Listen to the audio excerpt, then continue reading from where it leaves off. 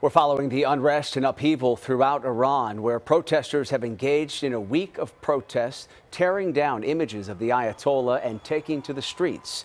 They've also been burning hijabs. As we mentioned earlier in the newscast, this, of course, follows the death of an Iranian woman, Mahsa Amini, who was arrested for not wearing her hijab correctly.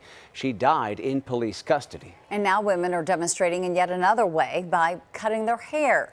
Videos circulating on social media show Iranian women chopping off their hair in protest of Iran's restrictions on social freedoms, uploading many of these videos online before the government cracks down on internet and phone use. Other videos show women cutting off their hair right in front of a large crowd in the middle of the street, defying the country's strict dress code. Here in the Bay Area, more than 6,000 people marched in protest across the Golden Gate Bridge yesterday. They joined others all around the world expressing their outrage over the death of that 22-year-old woman. The protesters say it was the latest act of brutal oppression by the government in Tehran.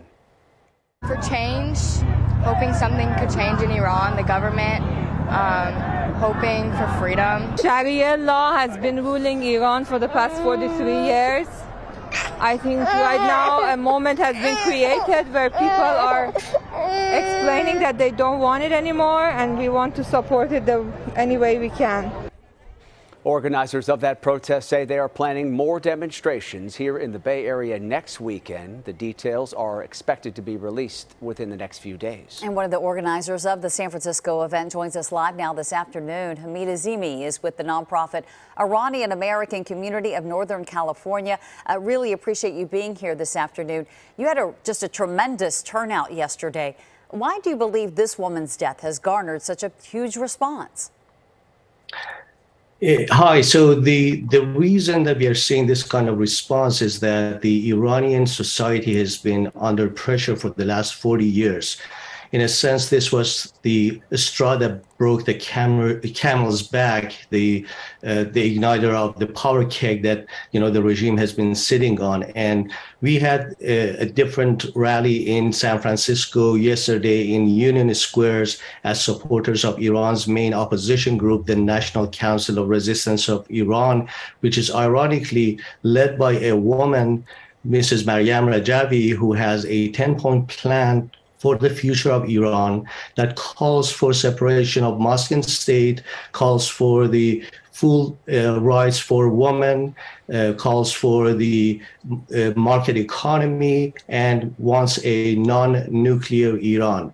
So in a sense, everybody, all the Iranians inside and outside Iran are coming together with the call for regime change in Iran, and our expectation from the international community is that to recognize the right of the Iranian people for regime change in their own hands in Iran, and at the same time make sure that there are punitive measures taken against the dictators ruling them. The Ayatollahs should not go free after these type of killings. The sanctions against them, against their military apparatus, should be enforced. And anybody who is helping them, in a sense, to break down the internet connection, providing them with equipment that allows them to censor the voice of the people, should also be sanctioned. Okay, so how hopeful are you that some of those things that you just discussed will actually happen? We've seen protests before in Iran. We have seen before, but everybody who is having a close look at the situation knows that this time is definitely different.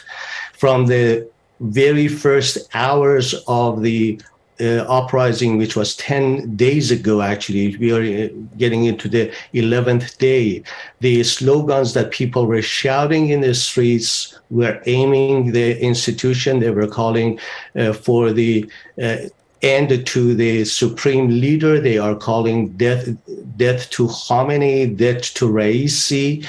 And these are the kind of things that people are calling for. One of the most common slogans is that we do not want any kind of dictator, be it Shah or be it the supreme leader, showing everybody in the world that the people of Iran are determined that they will continue their anti-dictatorial movement, and this time around is definitely different. Everybody feels it.